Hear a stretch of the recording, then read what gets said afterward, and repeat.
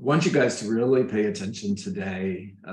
Today is a day you don't need to take notes, just put the paper away and really dial in and focus on what we're talking about, because I'm going to ask you to get inside your minds. I want you to get inside your imaginations. I want you to think different, and I want you to think as big as you can possibly think. One of the things that has been on my mind for a while now, and I'll define a while, let's just say more than a year, is changing the way that this game is played, the game of real estate, okay? When you think about real estate and you go back over the last 40 years, for the most part, we're doing the same thing today that real estate agents were doing 40 years ago.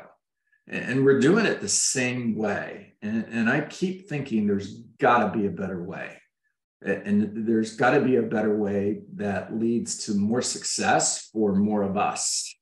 And when you look at, I'll give you one example. If you study the high jump in the Olympics, prior to somebody doing the flop, and I forget, you could put it in the chat if you know it, Pillsbury or some, Pillsbury is the doughboy, right?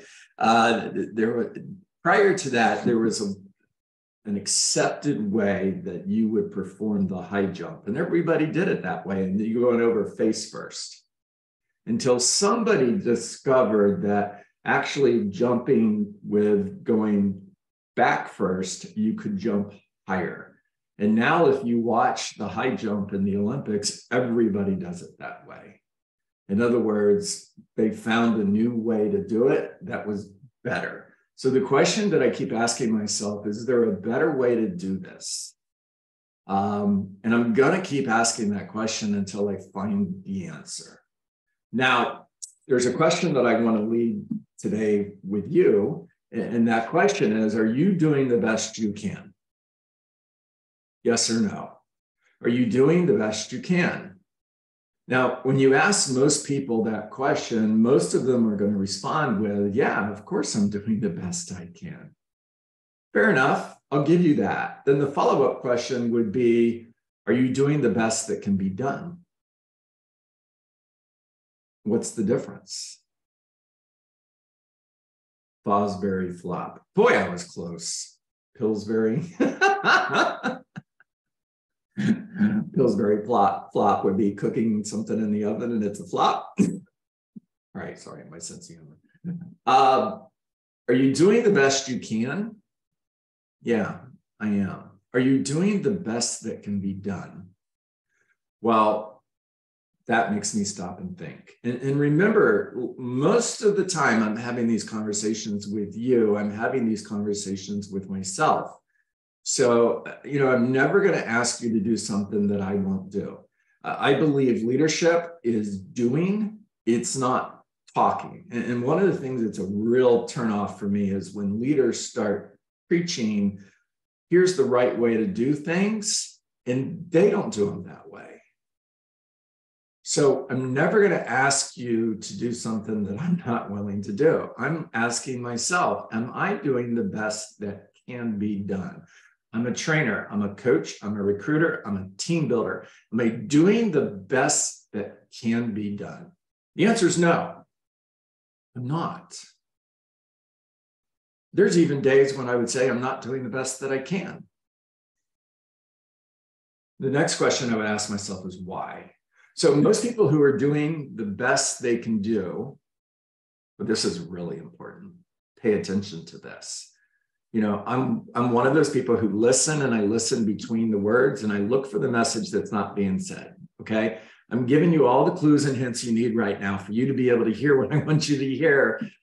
Most people who are doing the best they can, especially if they are among the best at what they do. See, there is a danger point when you get to a place where you're the best, number one, okay? You get to this place and you stop asking yourself questions like, am I doing the best that can be done? Because when you're in that position, you're so focused on the fact that you're successful, you're the best. Why should you ask yourself a question like, am I doing the best that can be done? Because you're already number one, you're already successful. Real estate agents get caught in this. Companies get caught in this. Real estate companies get caught in this. There's a problem that exists with winning in this game of king of the hill, because once you've won that game, now what? And my answer is there's still something better out there. We haven't found it, and not going to stop until we find it. All right, so most people are doing the best they can, especially if they are among the best at what they do. However, they're not even remotely aware that a significant amount of territory exists. A significant amount of territory exists beyond that which they have already achieved. Am I doing the best that can be done? Though most of us are judged to be performing to the best of our ability, in reality, the results of our efforts are invisibly restricted by three things. All right, here they are. The things that restrict us are what we know about the most accomplished people, living or dead, who have ever done what they want to do and the best results they have ever achieved. So, translated, we're judging our results based on other people who have done what we're doing and the results that they've gotten.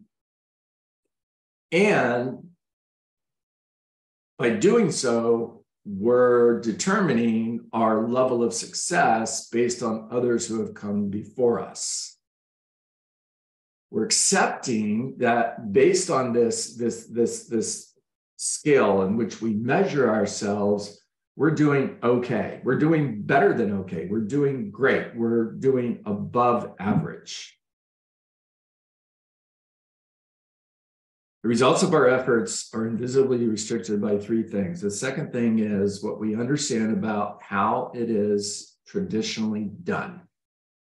What we understand about how it is traditionally done. This takes me back to the beginning of the conversation. If you look at the real estate industry, for 40 years, we've been doing this business pretty much the same way. We've all accepted, with a few changes, this is just how it's done. And my question is, does it always have to be that way? Is there a better way that exists that somebody hasn't discovered yet? Could it be you? My vision is that every real estate agent who gets into the business has a goal that they want to accomplish. And the saddest thing for me is that most don't. When you look at NAR statistics, 75% of real estate agents who get their license in 2023 will be out of the business in less than 12 months. 75% fail ratio. And then you look at the 25% who made it. What does that mean? They made it. They continue to be a real estate agent, but does that make them successful? No. Again, if you look at NAR statistics, what's the average number of homes that are being sold by the average real estate agent? And listen to that, because when I was sitting on recruiting appointments and I'm talking to new agents, okay, one of the most common questions they would ask me is, what's the average production in your office? And I always wanted to ask them, why are you asking that question? Why are you interested in what the average production is? Do you plan on being an average real estate agent? And if you don't plan on being an average real estate agent, why are you asking me what the average production is? A much better question would be, what's the production of the top 5 real estate agents in your company? That's my goal. That's where I want to get. Matter of fact, I want to get someplace that doesn't exist yet. I still believe there's a better way to do this. I still believe there's a result that we haven't discovered yet. The third thing is where we believe our own abilities measure up to the first two considerations. Where do we measure up in reference to the first two considerations? You know, we're constantly judging ourselves based on what other people do. You know, for those of you who have taken BOLD, which is a lot of you on this call, Don't judge your insides based on somebody else's outsides. You're looking at them and you're seeing what you believe is success, and what you don't realize is you can't see what's going on inside. And what's going on inside could be you've got a person that's terribly broken, who has self-doubt, who lives in fear of, am I going to hit my quota this month so I can pay my bills? You don't know what's going on inside. You think they're successful, and in reality, they would tell you they're not. So, are you and I doing the best we can do? Yeah, that would be true, but are we doing the best that can be done? No, not even close. And that's the truth. We are not doing the best that can be done. I'm never going to change that opinion, because I believe there's always a better way. And I believe that and hope that you will join me in a search for finding that better way. And for anybody who thinks this is a broker conversation, 100% it's not. This is a broker agnostic conversation. I've told you before, and I'll tell you again, and I'll tell anybody who wants to listen to me. Honestly, I don't care. I've been with 2 real estate companies now, 3, and Keller Williams, RE/MAX, and now the EXP. And honestly, I really don't care. One company better than the other, don't care. Here's what I care about. I care about you. I care about your success as real estate agents. You're the people that I train and coach. You're the people who I pour into every day. I care about your success. When I'm talking about finding a better way, I'm not even referencing that one brokerage has found a better way over another brokerage. I'm simply saying, I want you, every single one of you, to do the best that can be done.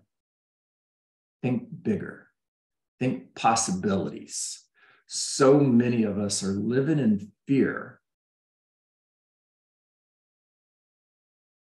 because we're in darkness, and we settle for staying in the fear we know, versus that taking that leap of faith that could potentially lead to a bigger, incredible life.